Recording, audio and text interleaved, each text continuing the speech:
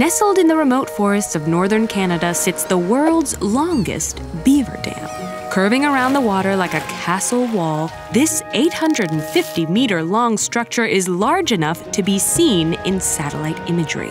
The dam and the generations of North American beavers that maintain it have dramatically transformed the region, creating a pond containing roughly 70 million liters of water. This is a suitably sizable home for the creators of this woodland kingdom. But even dams 1/100th the size of this one can have huge impacts on their environment. So how exactly do beavers redesign the forest? And how do they build these impressive structures in the first place?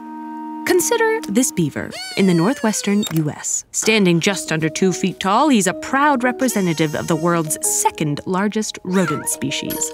While he's at risk to predators on land, once he's built a lodge, he'll have a massive moat to keep him safe.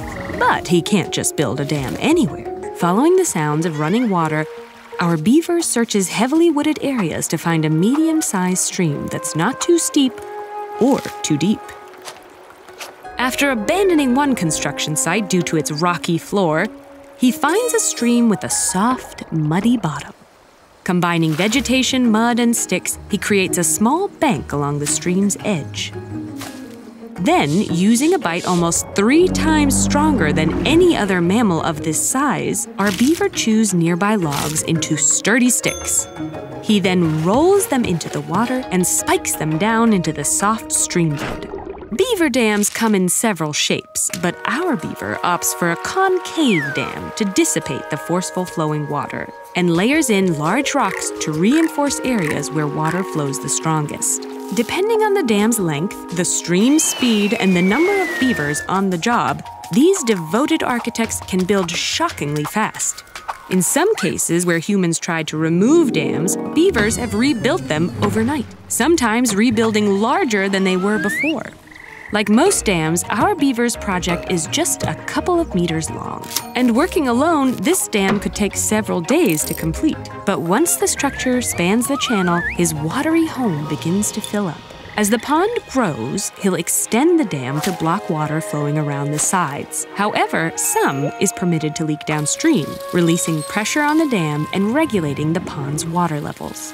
The larger the pond, the larger the beaver's territory. And since they can hold their breath for up to 15 minutes, beavers can easily access food along the shorelines.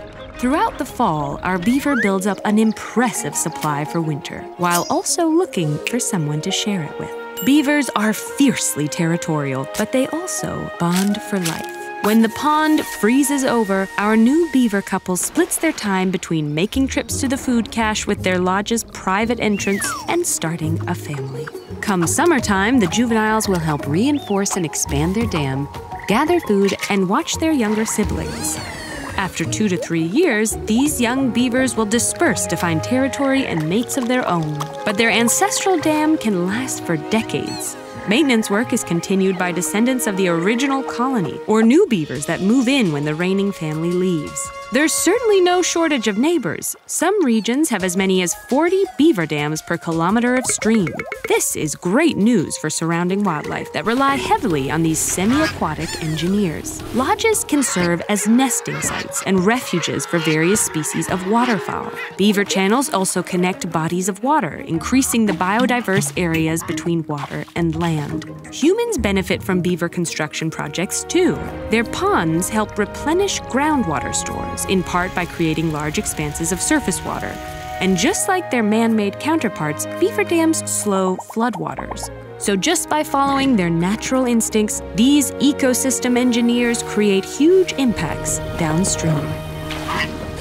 Speaking of their man-made counterparts, learn more about the world's largest and most controversial dam with this video. Or learn about the hard work vultures are doing to keep you safe from plague with this video.